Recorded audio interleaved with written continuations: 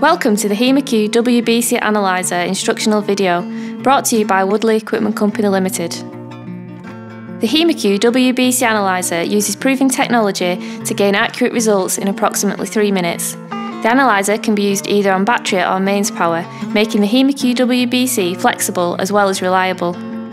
The white blood cell count is determined by haemolysation of red cells and colour staining of the white cells inside the analyzer. An image is taken from which the Hemocue WBC will count the number of white blood cells. For feline samples, EDTA blood or fresh capillary blood can be used. For canine samples, only fresh capillary blood should be used. Do not use any anticoagulant with canine samples, as erroneous results may occur.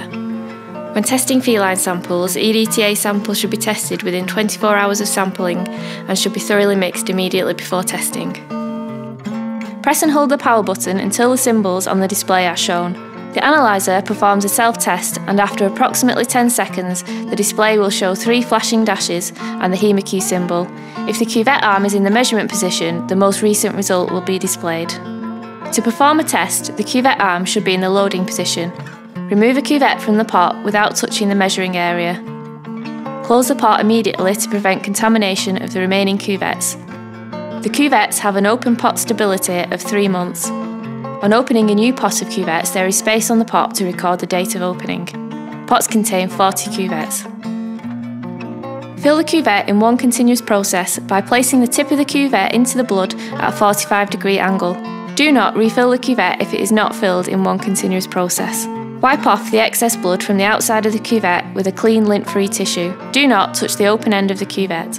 Look for air bubbles in the filled cuvette. If present, discard the cuvette and fill a new one from a new drop of blood. Small bubbles around the edges can be ignored.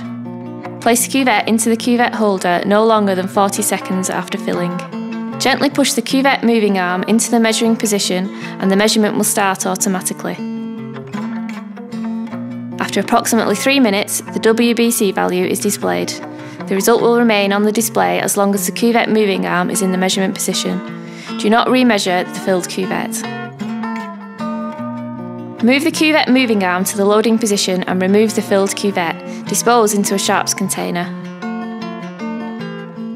To switch the analyzer off, hold the power button until the display reads off. If the analyzer is operating on battery power but not being used, it will automatically turn off after 5 minutes or 2 hours if the AC power is being used. Woodley Equipment Company offers scheduled deliveries of Woodley Haematology quality control material. Running the QC regularly checks the performance of the analyzer, the condition of the cuvettes and the user's technique to ensure reliable test results. QC is run in the same way as a sample. Ensure the QC is at room temperature before testing and mixed by at least 10 inversions. Compare the result to the range supplied on the QC. Thank you for watching.